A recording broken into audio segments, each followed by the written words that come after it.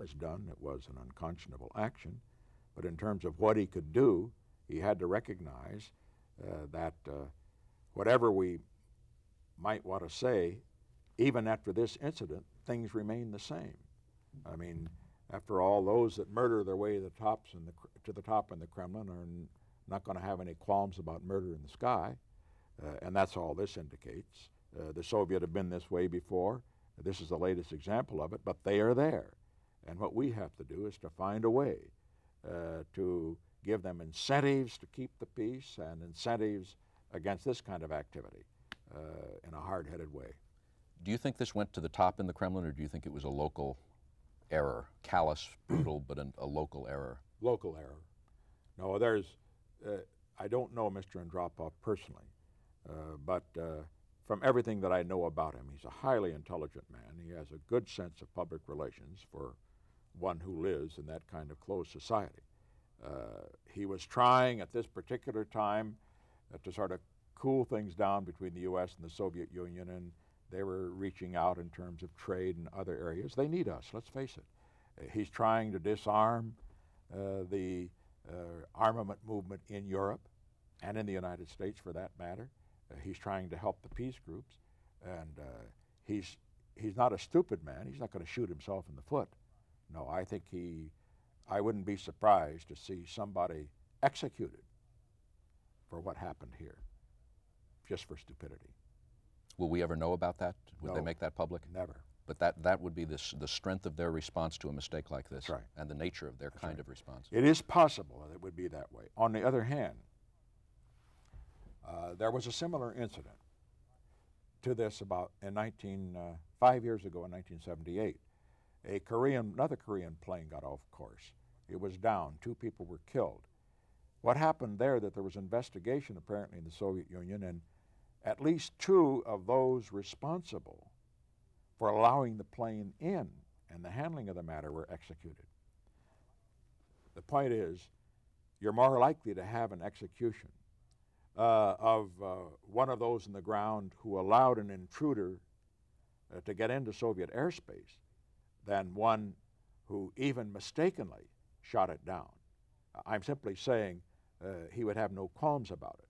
My guess is, however, that he's very, very paranoid about having any intrusion in their airspace, and he would hesitate to take action that would discourage people, his own people on the ground, from avoiding it.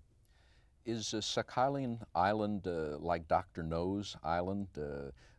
Is there something going on there that's so secret that they're super sensitive about that particular place?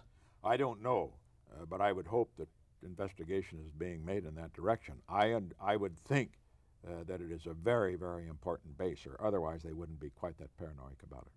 Do you think Andropov is capable, if it had come up to him, of making a decision to take down an unarmed passenger plane if he had been told that it was over this sensitive area? No doubt about it. No, after all, we have to remember, in the Soviet Union, I don't know of any Soviet leader who's been the head of the Soviet Union that didn't murder his way to the top. I don't mean by that individually here and there, but executions, participating in purges and so forth, that is one of the requirements for going up in the Soviet hierarchy. He was the head of the KGB. They not only execute people, murder them, entrap them, send them to clinics where they use all sorts of psychological pressures on them and the rest, psychiatric, I should say. But of course they would do it. They will do anything that serves the cause. On the other hand, he's not going to engage in activities that he feels are going to be harmful. Let me put it another way. When we try to influence the Soviet by appealing to their morality, it's like 2 ships going in the night. They have a different view of morality, a different view of the world than we have, what is right and what is wrong.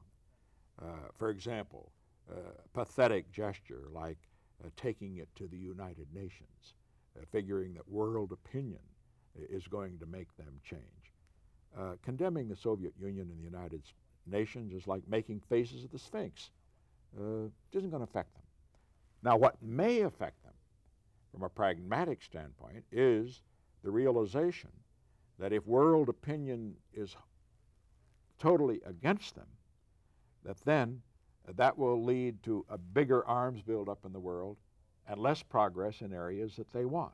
But they're not going to be affected by an argument that it's moral or immoral to have somebody killed.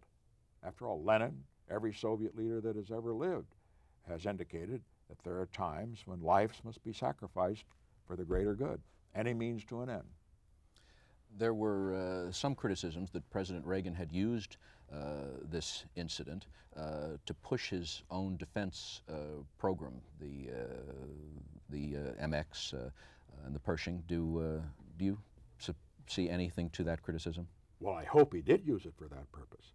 I don't know what these idiots are thinking about. When you have this Soviet leadership exposed for what it is, this incident, which is an indication of the problem that we have, that's a very good argument to develop our strength. And I totally approve of President Reagan asking the American people and our allies abroad to realize the kind of a world we live in. It's very, very dangerous. And we have to recognize that if they're going to engage in this kind of activity, we've got to have the military strength, because that will deter them. They're not going to be deterred by a resolution in the United Nations. They may be deterred by the fact that we have great power and that they run the risk that we would be able to react or might react more strongly than such a resolution. So when President Reagan addresses the issue in that way, he's right on, in my opinion. But you do distance yourself from the conservatives who, if it's not redundant, right-wing conservatives, but you do distance yourself from the conservatives who argue that he should cut off all relations and take much stronger actions. They're out of their minds. I mean, they just don't understand how the real world works. So we break relations with the Soviet Union. I remember de Gaulle said to me once, we were talking about what was called détente, hard-headed détente, as I would call it, not the soft-headed kind that was practiced in the later administration. But de Gaulle said, what is your choice? If you're not prepared to break down the Berlin Wall, then you have to talk. And the thing to do is to talk from a position of strength. Now, what we have to understand is that when what I call, they call themselves the hard right or the far right, etc., when they say break diplomatic relations, cut off all trade, isolate them, what are they going to build? I know what they think. They think, well, if we just do that, the rotten system will collapse. I wish it were, but it is not going to collapse. They're just going to squeeze their people more. What we have to realize is that this incident itself demonstrates why you have to have contact. If war comes, it's going to come not, in my opinion, by the Soviet Union launching a massive strike. They don't want a world, even though they want to conquer the world, they don't want a world of destroyed cities and dead bodies. It's going to come through accident, through miscalculation, or through third-party small nations drawing the big powers into war. And as far as accident and miscalculation is concerned, you've got to have more contact rather than less. And this plane incident shows how very close to the edge we are. An incident of that sort, suppose that it involved not a Korean plane, but an American transport.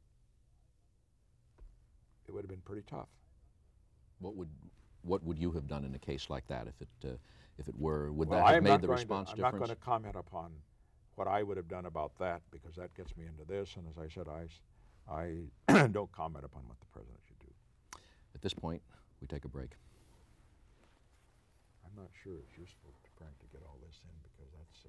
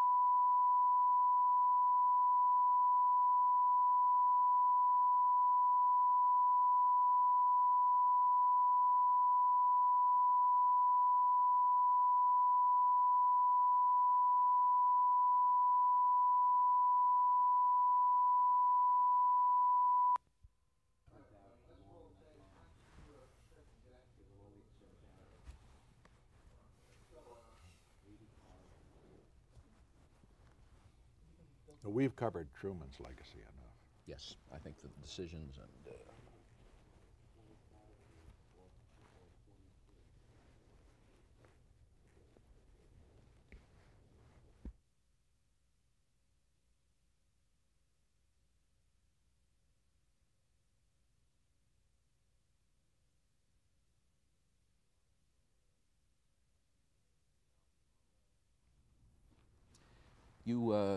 you mentioned Marilyn Monroe. Are you aware of the widespread rumors that Marilyn Monroe was the mistress of either President Kennedy or Robert Kennedy or both, and that her last phone call on the afternoon of her death was to Peter Lawford, and her last words were, "Say goodbye to Bobby, say goodbye to the President, and say goodbye to yourself because you're a nice guy." Do you have any knowledge or insight into the relationship between the Kennedys and Marilyn Monroe, and why the rumors about their fears about her diary exist, and whether they might be justified? No, I've never gotten into that. I don't read those movie magazines and the reports and so forth. Probably should, but I just have never found time for it. One of the take one last thing on the idea of the imperial presidency. One of the charges against the Nixon administration was the uniforms, the dress uniforms, the comic opera dress uniforms for the White House uniformed guards. Why'd you do that? Well, as a matter of fact, that was done at the staff level. I was pretty surprised when I saw them. And I think just some bright-eyed fellow down below thought that would look great. All I knew is that I had wanted it upgraded, because having been to so many foreign countries and then coming back to the United States as vice president as I had, and to see the way that we receive foreign guests in such a very undignified way, I know made a terribly bad impression on them. And I said I just wanted it shaped up, because I would say that at this particular point, at the time that I became president, the only more unkempt, if I may use those two words together, security people than the ones at the White House were the ones in the Congress. It's really disgusting to see these overblown fat people that are basically political hacks running around there to protect the congressman, and that's the way the White House looked. Thank heaven it's shaped up now, and we do a very good job in our protocol. I was only interested in the protocol. As far as the uniforms, I never look at the uniforms. I don't know anything about uniforms. Did you know, when you knew Congressman Kennedy and then Senator Kennedy, about the health problems, the serious health problems he had that were later revealed? In fact, not only did I not know, but in the discussions I've had with him, he never mentioned it, which I think is a compliment to him. I understand that throughout the years he was in Congress and in the Senate, that he had a great deal of pain from what is called Addison's disease, and also a back problem of some sort. But he never talked about it, never talked about his troubles, not to me. Do you feel that his health problems were sufficiently serious that he shouldn't have put himself in the position of running for president? No, I think the proof of the pudding there is in the eating. And in this respect, where health becomes an issue and where it should be an issue is when it may have the effect of not allowing the individual to be an effective leader. But let's look at the history a bit here. Franklin D. Roosevelt had polio. He was crippled. He became one of the outstanding presidents. Whether you like him or not, he was an outstanding president, a great leader. You talk about age. Some thought Eisenhower was too aged. Many think Reagan is, some thought Eisenhower was too old, and many, of course, campaigned against Reagan at an earlier time on the ground that he was too old. The question is not his age, but the question is, can he do the job? The same was true of Eisenhower after he'd had a heart attack. Many would suggest that, well, he's had a heart attack, maybe he can't do the job. But he went ahead, he ran, and he did the job. Now, in the case of Kennedy's health, I would say also in the case of Johnson's health, because the Kennedy people were trying to make an issue of Johnson's heart attack in the 1960 primary campaigns. But in the case of both, the proof is, can they go through a campaign? A campaign is more difficult than being president. And anybody that can go through a presidential campaign is healthy enough to be president. And that's what I say about Kennedy, I say it about Roosevelt, I say it about Eisenhower, I say it also about Johnson. Jack Valenti has told a story about being in Texas when President Kennedy gave a speech, and in fact being crouched beneath the podium and seeing President Kennedy's hand when it was down beneath the podium, and that it was shaking, that out of control. The press must have seen a lot of this by that point and must have known about the braces he had to wear. Do you think they should not have reported that? Do you think that the public doesn't need to know that kind of thing as long as ostensibly the job is being done in an orderly way? You've stated my position very well. I didn't know about Franklin Roosevelt being crippled until after the war. I think that was proper. He was doing the job all right. As far as President Kennedy was concerned, he was then, of course, as a candidate and then thereafter as president. The fact that he had Addison's disease or whatever it was, unless it affected his mind, I do not believe it is a legitimate issue. Now, I must say, I think the press or the media perhaps were a little less hard on him, if I may use British understatement, than they were on me on some issues. But as far as the health issue was concerned, I think that was proper. And let me say, too, that in respect to what is called the sex issue, now apparently it's been disclosed that there was a lot of hanky-panky going on in the White House in the Kennedy years and so forth, and the bedrooms being used for extracurricular purposes. I don't want to see any of that. I don't want to even see it now. I think what matters is what kind of a president he was. I think the important thing, however, is that a president, whether it involves that sort of activity or whether it involves profanity or what have you, the important thing is for him to set an example and not blatantly to destroy the myth that people need to have about whoever's president. Do you think that candidates should be required to make public their medical records in a campaign, or before or during a campaign? I don't believe so, but I don't mind it. I never minded it because mine, naturally from a personal standpoint, because from the standpoint of my opponents, I'm disgustingly healthy and will probably outlive them all. But on the other hand, these days when you've got all these psychiatric experts running around and so forth, I think before we get through, we're going to have presidents go through a psychiatric examination, spend 2 or 3 days on the couch, I mean with a psychiatrist, not a babe, and then see what happens before you're going to allow them to be president. It's gone too far, in my opinion. Maybe a routine health examination so that they haven't got terminal syphilis, but beyond that, I'm not for it. Do you think that having undergone psychiatric therapy should exclude a person from running for president, or should influence people's decision whether or not to vote for that person?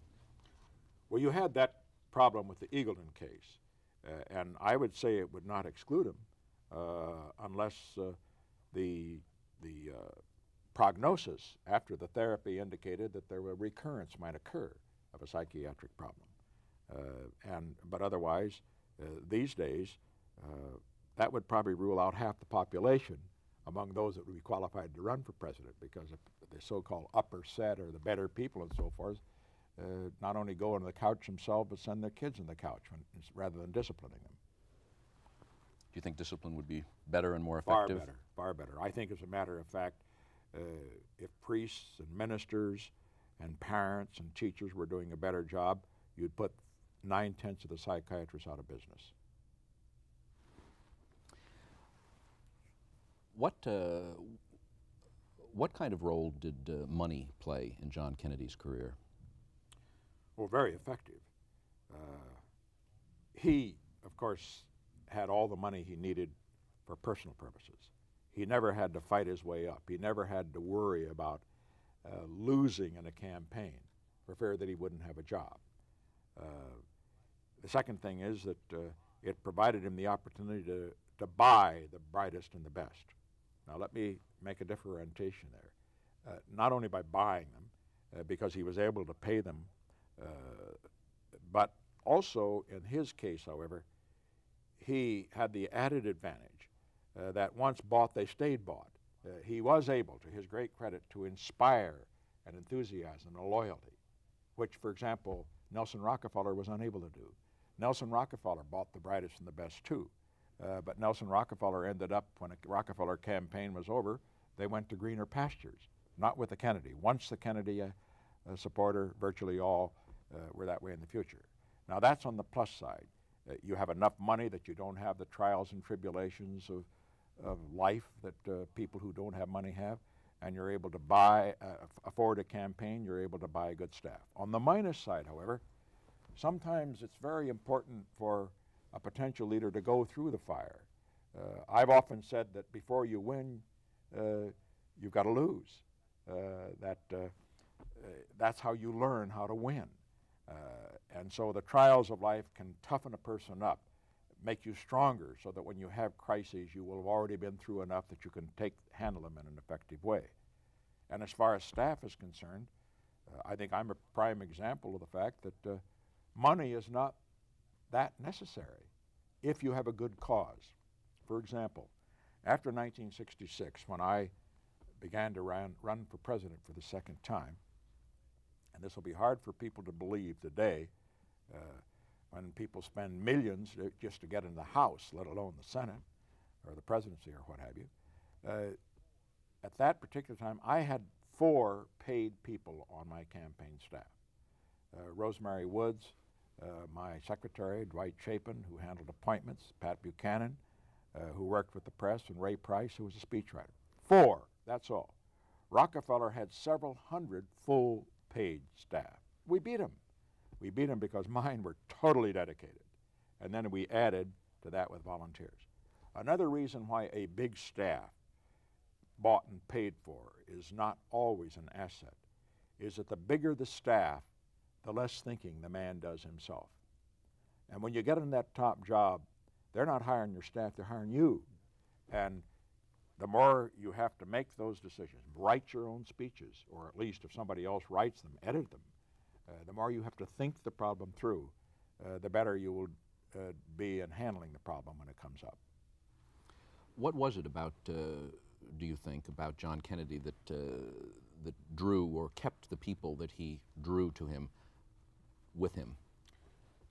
I think there were 2 factors. One was the fact that he, insofar as creative people were concerned, was that he had imagination, he wanted new ideas, he was an intellectual, so to speak, and he appealed to intellectuals, just as Woodrow Wilson, who was an intellectual, appealed. I wouldn't put John Kennedy or any other president, for that matter, in the category of Wilson, who was, of course, the most dominating intellectual figure in our history. But nevertheless, he had that appearance to people, and he enjoyed their company, and they appreciated that. I think beyond that, though, in terms of the workers in his campaign, I mean not just the speechwriters and the idea people and the rest, but those that had to do the grinding work of organizing a campaign, working out schedules, advancement, and so forth and so on. What appealed to them was not what he stood for, but the method, the macho image that he projected, a man that was going to go out and risk all to gain all. In other words, his Harvard side appealed to his speechwriters, who rendered great service to him. His Irish side appealed to the campaign workers, and the combination became unbeatable. To whom did you appeal? What kind of supporter did you attract, and what did they look for and find in you that kept them with you in that way? Did you have people with the same intensity that the Kennedys did? Oh yes, and I still have them. In other words, the difference between what we call the Nixon hardcore and the Rockefeller hardcore is that his is gone now. Well, there are a few Rockefeller people around, but not really that'll carry the torch. Mine are still there, even despite what I have been through. We still have a very good hardcore of people, some in government, some outside of government, some in business, some even in the media, and so forth and so on. And who are they, and why are they for you? The reason that they're for me, I think, is perhaps threefold. First, that I think primarily there are those who were for me because they believed in what I stood for. I always tried to attract people to a cause rather than to the man. I used to, in campaign speech after campaign speech, I said, don't vote for me as the man, vote for what I stand for. If you believe what I stand for, then vote for me. And I think the cause, what I would call responsible conservatism at home, my internationalism but hard-headed attitude toward the Soviet threat abroad, this drew people to me. They saw me as one who could stand for and present the cause that they deeply believed in. That's probably the main group that I have. From the personal standpoint, too, I think that I had appealed, curiously enough, to some intellectuals, but they're very rare. It happens that most of the people with brains don't go into politics on the intellectual side. They go into business. They can make more money. But in those rare instances where you have intellectuals in politics on the conservative side, I had an appeal to them because my appeal was primarily cerebral rather than emotional. And so consequently, I didn't have very many, but those that I did have in my speech writing and other staff were very, very good. Very proud to have been able to attract them, those things. And then, of course, there were a certain number who, for what reason or other, had a personal attraction, I assume, but I'm not able to speak to that point. Two of those three reasons are cerebral and intellectual rather than emotional or charismatic. Are you making a virtue of adversity in charismatic terms? If on a 10-point charismatic charisma scale, if you were put up against head-to-head with JFK, where do you think you would stand? No, I wouldn't judge that. That's something that people have voted on and they express their judgments, and apparently I think on that score it would come out about even. That's the way the election came out, 35 million to 35 million. If you had had money, would that have made a big difference to your career? I'd probably never gotten so high. I am convinced, as I said, that money can be a mixed blessing.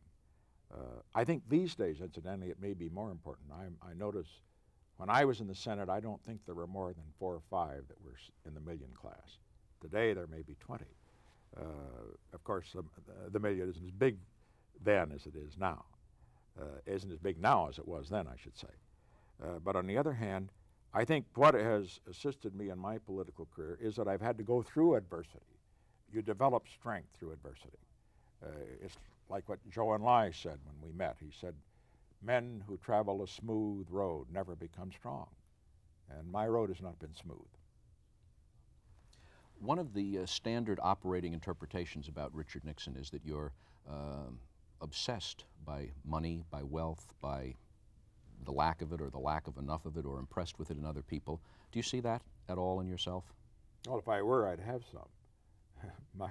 My income is relatively modest, and I don't have any, except for what I write, because I don't take honorariums, and I'm not a member of any board or anything of that sort of thing. I'm very comfortable because my books have been very successful, and my real estate investments, the only thing I've ever invested in, have come out better than most. But I don't have a great deal. If I were interested in money, I would hope that I would have been far more successful than I am. It's always struck me as an irony of your career that for someone who claims to be, and in fact the records which you have made public at various times bear out your claims, someone who has had a very modest, straightforward, and open book financial history. Indeed, when you write about leaving the vice presidency, that you left with $47,000 equity and a second-hand Oldsmobile. That was true, that you were very carefully conscious, maybe because you felt it was going to be exposed at some time, about keeping records and living very frugally and honestly. And yet you were surrounded by people in the Congress. Take Lyndon Johnson as an example of a man who, from the early 40s, when he went to the Congress, never was on any other than a government payroll, and he left a fortune when he died estimated between $14 and $20 million. There were a number, if not a lot of people in the Congress at the time you were there, who were, without necessarily doing anything illegal, were making a lot of money. You didn't, and yet a lot of people still suspect that you've got an unlisted Bahamian or Swiss bank account. That why it's ironic that the least likely person against whom these charges should be made is the person against whom they are made. Well, of course, it goes clear back to the famous fund controversy when we had this $16,000 a year fund back in 1952, and finally when it all came out, it was quite clear the fund was solely for political purposes, not for personal purposes, as distinguished from the Stevenson Fund, which, because he was a liberal and a Democrat, they didn't go after it all, was used even for personal purposes and not just for political purposes. Going back to then, I have always, of course, been examined very closely by the media and by my political opponents in this respect, and so I've had to be like Caesar's wife. But I think that as far as the charge is concerned, it's just routine. I mean, opponents have to go after something, and so they can't believe that I could have served all this time in the Congress as vice president. Then I was practicing law for 8 years at a pretty good amount of money. Then I served as president for 5.5 years. That I could have, shall we say, as modest amount as I have. Understand, I'm very comfortable, but I'm not in that multi class that people would expect me to have. But that doesn't mean that the charge isn't going to be made. Are you impressed by people who have money? No, not at all. Not at all. In fact, most of them are very boring because that's all they want to talk about. I mean, to me, one of the most boring things to do is to go to Palm Springs or Palm Beach or Newport and see the so-called beautiful people with either inherited money, and some have earned it, showing off their gowns and their furs and their diamonds and their jewelry, and talking of nothing but money and food and houses and sometimes a little sex. But it's a bore. What was it like running against the Kennedy political operation and the Kennedy money in 1960? It was rough because they were smart, they were rich, they were ruthless. And by ruthless, I mean they'd do anything to win. You had the operation, for example, of Dick Tuck that I referred to. The media classified it as just fun and games because they were for him. In our case, they took poor Don Segretti, who was today's version of amateur hour, and made it out as political sabotage. All of it, of course, had no particular effect on the campaign, although it's quite irritating to be heckled and to have your schedule screwed up and so forth, and by have moles in your operation, which of course they were very good at. No, they play hardball. I mean, they may play softball out in the White House lawn over there, but it's hardball, or it may be touch football on the playgrounds, but it's tackle football all the way. Did you could you see the Kennedy money at work against your operation? Well, one rather humorous example. In those days, and thank God those days are gone, the black vote was greatly influenced by black preachers. And in those days, each party used to bid for the support of the black preachers, figuring if you get the preachers, they go out and tell their congregations, you get the black vote.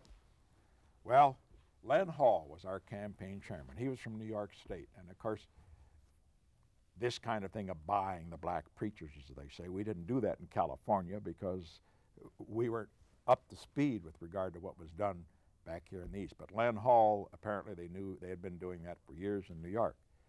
So he made an attempt to subsidize some of the black preachers and so forth with contributions and so forth in order to get their support. And he had a pretty good fund to do that. And he came to me one time, he says, "My God, I've never seen anything like it." I said, "I've paid these fellows more than they ever got before, and Joe Kennedy's come in there and raised me every time. We didn't get one of them." Now, that's just one example. But the main example, of course, is in terms of the ability to buy time, to buy advertising, to pay precinct workers, et cetera, et cetera. And the difference was we were well-financed in 1960, but they outspent us. And it's a miracle that we did as well as we did. Did Hubert Humphrey ever talk to you about his running up against the Kennedy political operation and finance operation in that campaign, and particularly in West Virginia? Very privately. He was not a crybaby, and he'd say it in sorrow more than anger, but he said, boy, it was really something. It was really something. And I know now why he felt it was really something to be up against the Kennedy machine. Because in West Virginia, for example, a state that he was predicted to win because it's 95% Protestant, because it's very, very much pro-New Deal, and Hubert Humphrey was much more of a New Dealer than was Jack Kennedy, and so forth. And a very poor state, and Hubert made a great appeal to the people on the poor basis, and yet he lost. And one of the reasons he said was that the money that was spent. And I've seen a study which indicated that the Kennedy people spent enough money in West Virginia to pay every voter $50. Well, whether that's true or not, I don't know, but I know that that poor Hubert was outspent. But that wasn't the worst thing. It wasn't just, you can't just buy the voters in any state. The worst thing that happened in terms of Hubert was happened to him in Minnesota and in Wisconsin. Hubert was from Minnesota, of course. He was campaigning against Kennedy in the Wisconsin primary. It was very important for him to win Wisconsin because, after all, Wisconsin's in his backyard. And so it was predicted that he would win. So what happened was that just a few days before the election, the Catholic precincts in Milwaukee and other areas of Wisconsin were flooded with anti-Catholic literature, vicious anti-Catholic literature, postmarked from Minnesota. Everybody thought Hubert did it, and the Kennedy people did nothing to dissuade them. It was only learned after the campaign that an aide to Bobby Kennedy did that mailing. Of course, the press was a one-day story to them because, after all, they have a different standard for a Kennedy than they do even for Hubert Humphrey. And another thing on Hubert, for example, the use of what I call hardball, and I would say, since it's illegal, a spitball tactic, was that the Kennedy people got Franklin D. Roosevelt Jr., Roosevelt being a legendary name in West Virginia. And they got him to go into the state and make speeches questioning Hubert Humphrey's war record. He wasn't in the service because he was legitimately not in it. He didn't dodge the draft. But they left the implication that he had dodged the draft. And only after the election did they say, well, we're sorry.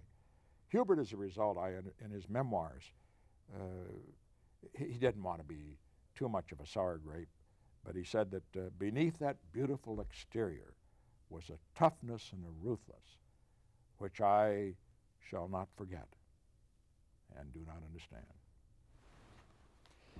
In Ben Bradley's book, he indicates that President Kennedy had a terrific interest in the military records of some of his opponents, Humphrey, and he mentions Rockefeller and the man who ran against his brother for the Senate race. Yeah, they did the same thing on Rockefeller. As a matter of fact, I think President Kennedy, according to one of those, I think it was Bradley himself, said to him, look, you ought to ream out Rocky a little on his war record. Tom Wicker, the liberal columnist, wrote some years ago, nobody knows to this day, or ever will, whom the American people really elected president in 1960. Under the prevailing system, John F. Kennedy was inaugurated, but it is not at all clear that this was really the will of the people, or, if so, by what means and margin that will was expressed. Do you think that you were elected President of the United States in 1960? Well, many objective observers believe that I was. I'm not going to sit here and say that I believe that I was, because I haven't the evidence to prove that I was not or was. I will say this, however, there was no question, and these are facts, that there was immense fraud in Chicago, and it was all on that side, not on our side. and there was only 8,000 votes difference in us in Illinois between us. So it's only a shift of 4,000 votes, and I would have won Illinois. Then I needed only one other state. Could have been Missouri, could have been South Carolina. A shift of 12,000 votes out of 70 million would have meant my being elected rather than Kennedy. Now, the other state, however, where the major charges of fraud was made was in Johnson's state of Texas. And there were many precincts in heavily Johnson areas that twice as many voters voted as were on the rolls. In fact, there was a famous story that Johnson used to tell it himself. Kennedy kidded Johnson on occasion, and Johnson didn't particularly like it, of being landslide Johnson. That was because when Johnson went to the Senate the first time, he won by a very, very small amount.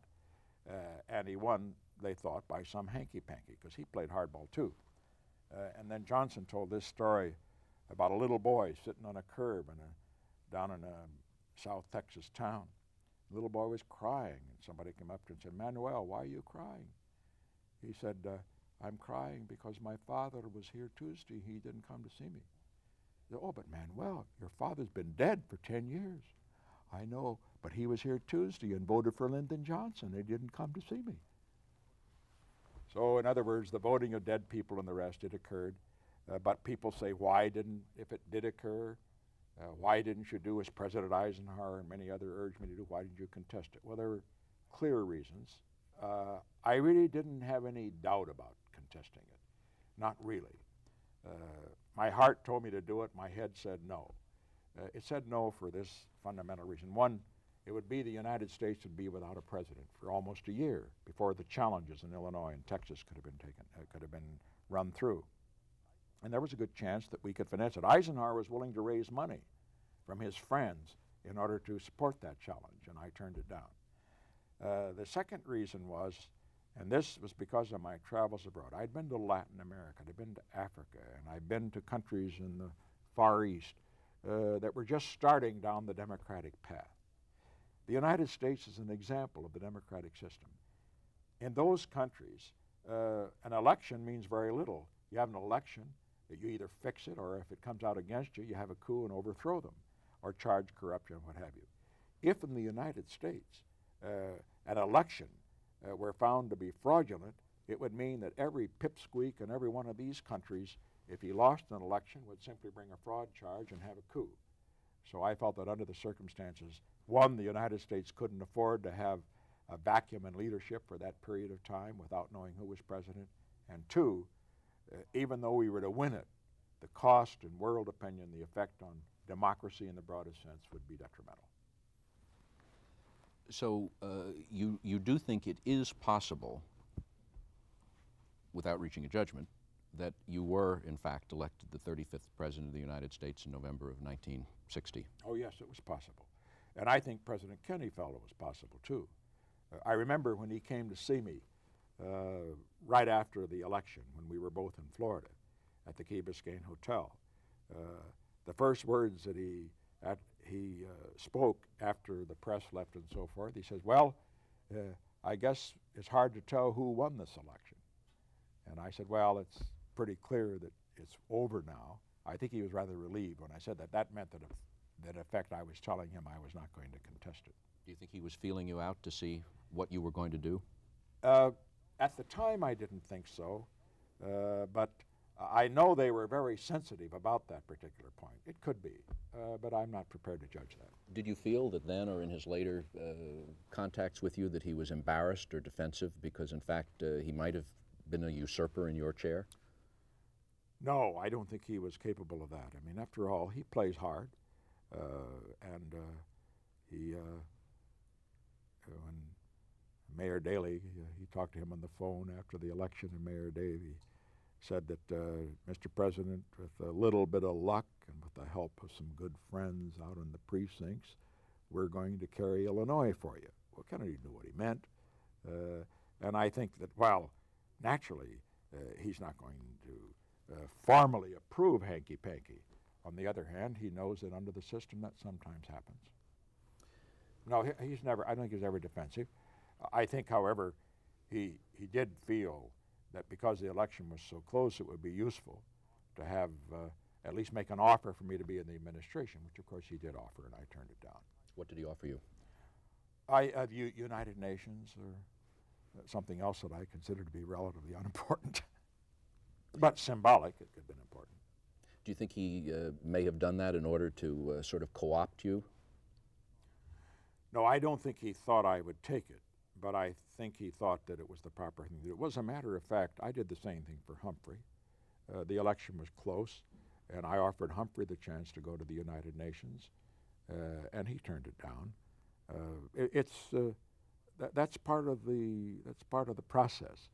The winner, if he needs the support of the loser, will offer him something. Like, for example, after Johnson beat Goldwater, he couldn't have cared less because he didn't need Johnson. He beat him by so much.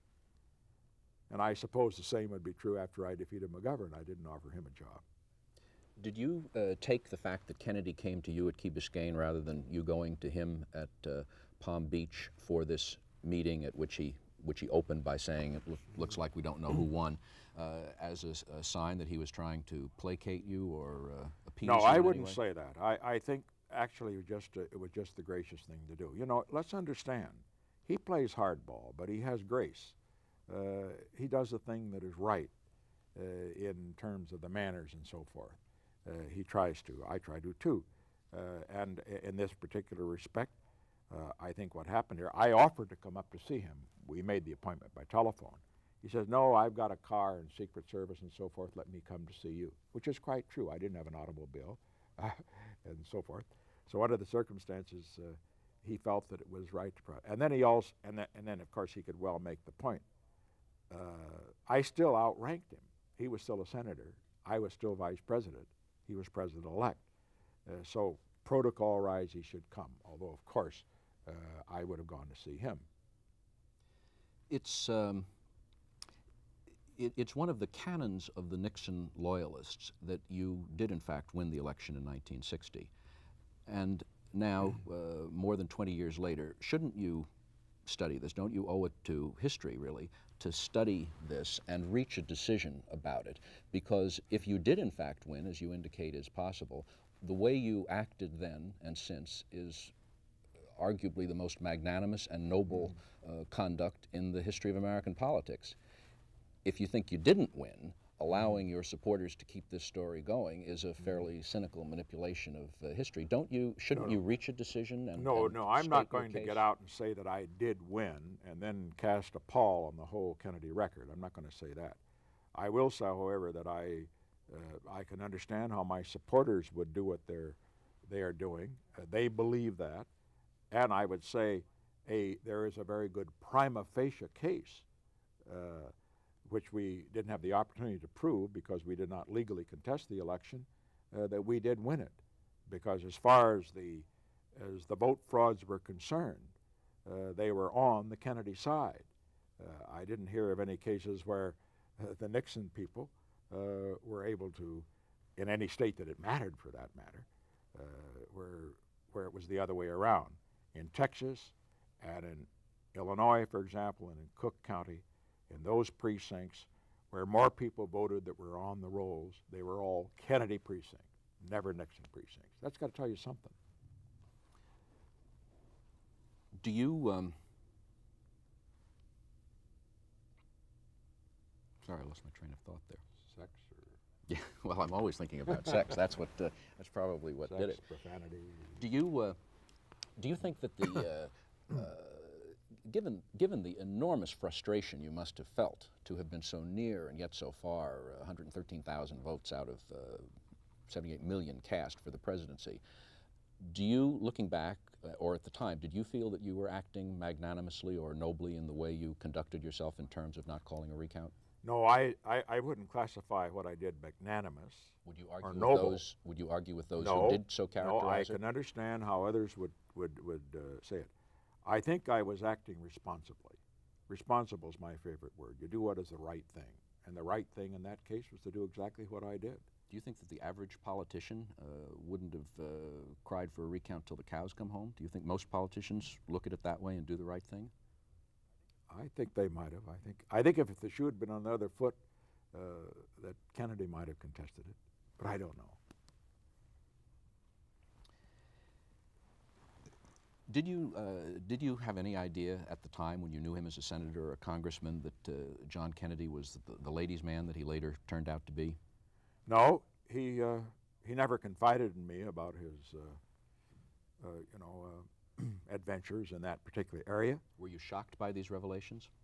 Not particularly, no. No, Why not? Didn't they show a disdain of convention and political propriety that's really sort of breathtaking? Well, to a certain extent, I suppose that's true. But I have always separated an individual's personal life from his political life. You take Franklin Roosevelt, for example. I respect Roosevelt for a great wartime leader. Now, all these revelations to the effect of his long-time affair with Lucy Mercer, I don't care about that. That's between him and his family. What I am concerned about is how he handled the presidency and what kind of an example he set there. Now, as far as Kennedy is concerned, I will look at his record as president. I will be critical of some of the things he did, the Bay of Pigs, for example, and others. But as far as his extracurricular activities are concerned, unless that affected his handling of the presidency, I'm not going to be critical of it. When I say these revelations are breathtaking, maybe they're not breathtaking. Henry Kissinger said that power is the ultimate aphrodisiac. Is politics a more sexy or a more highly sexed profession than others? Maybe this goes on all the time. Well, I guess quite a few politicians have been swordsmen, but that doesn't mean that a lot of businessmen haven't been, and even college professors now and then have a little hanky-panky. Didn't you once told a story that, was it Richard Russell described the campaigning conduct of one of his Southern colleagues? Oh yes, Russell and Kefauver. Estes Kefauver, you know, the great fellow. He was my neighbor out in Spring Valley, and I didn't know that he was particularly a ladies' man, but apparently he was. Big, raw-boned Tennessee fellow who conducted the investigations of the Teamsters and all that sort of thing. Great hero of all the moralists and so forth. But apparently Russell was aware of the fact that he knew that he had a few affairs. And Russell, who beat him in the Florida primary, was saying afterwards how tough it was. He says, this fellow, this Kefauver, he says, he'd go all over the state. He said he'd have a Bible in the one hand and his thing in the other hand. He said something other than thing, but I'll... Do you, Barbara Walters said that you were one of the sexiest men she'd ever met. What do you think led her to that conclusion? Well, maybe she doesn't know many other men. There were widespread stories, and people have expressed not only moral shock, but strategic concern about the widespread stories that President Kennedy smoked marijuana in his bedroom in the White House with one of his mistresses, Mary Meyer. And in Timothy Leary's new autobiography, he says that he provided Mary Meyer with amounts of the hallucinogen LSD, and she told him that she was turning on people so highly placed in Washington that she couldn't name them. And President Kennedy apparently joked with Mary Meyer about what would happen if the Soviets staged a sneak attack while he was stoned. Given, is it simplistic or unrealistic to expect that the President of the United States is going to be stone cold straight or sober for every minute that he's in the White House, against the possibility that a sneak attack or some kind of a crisis could happen that he'd have to respond to right away? Given the laws of human nature and the laws of probability, should Americans worry if the President for an occasional couple of hours is high on some substance or other? Well, of course, you can get high on alcohol, and I would say that, however, generally at this time, and I felt this way when I was president, I'm sure that others have as well. Eisenhower used to have his couple of drinks and so forth, but you are inhibited. You are inhibited wherever you are. in that office, whether on vacation or in the office itself, with regard to your personal habits. I would say that drugs, that's way beyond the pale, because they do something to the mind that could be even permanent, in my opinion. Alcohol, which of course is more common, is something that has to be taken, having in mind the capacity of an individual to take it. Let me say, in one respect, probably the biggest drinker in the White House, at least in the post-war period, was Lyndon Johnson. Of course, he did everything big. He ate big. He drank big, and he was a big man. And I have seen him go through, in one night, one of those midnight sessions that we had at the close of the Senate when I was Vice President of the United States. I've seen him go through a couple of bottles of bourbon in 8 hours, never drunk. And when people used to complain later that when Johnson was in, and the Kennedy people and others had turned against him who had been for him, and they used to criticize him and say, well, Johnson drinks. Didn't bother me, because I knew Johnson could hold his liquor. Have you ever tried marijuana? Nope, never. I've smelled it once. That was, strangely enough, at the 72 convention. I was in Florida at the time, and apparently what happened there, right outside Convention Hall, there was a huge group of anti-war demonstrators were there. They all smelled marijuana. And it smells sweet. And I went in and I asked the makeup person, I said, what is that stuff? Because I got in my eyes. So that's marijuana. It's the only time I ever smelled it. It was never in the White House when we were there, I can assure you. Never. Would you try it? No. No. Why I not? don't like drugs of any sort, the uppers, the downers, and so forth and so on. Sleeping pills I have taken because they have to be taken on occasion when you're traveling or when you've had a lot to do. You've got to get your sleep. But beyond that, I think I just don't want to fool with it. I think all of us in politics, any kind of intense activity, we're already very tightly strung. And to add to it just may snap it. Margaret Mead said something to the effect that any young person who went through the later 1960s without having tried marijuana wasn't leading a normal life. Unless you know, would you be surprised if you found out that your daughters or sons-in-law who were in college or graduate school then had experimented with marijuana or had used it? Well, I can't speak for my sons-in-laws. I haven't known them all that period of time.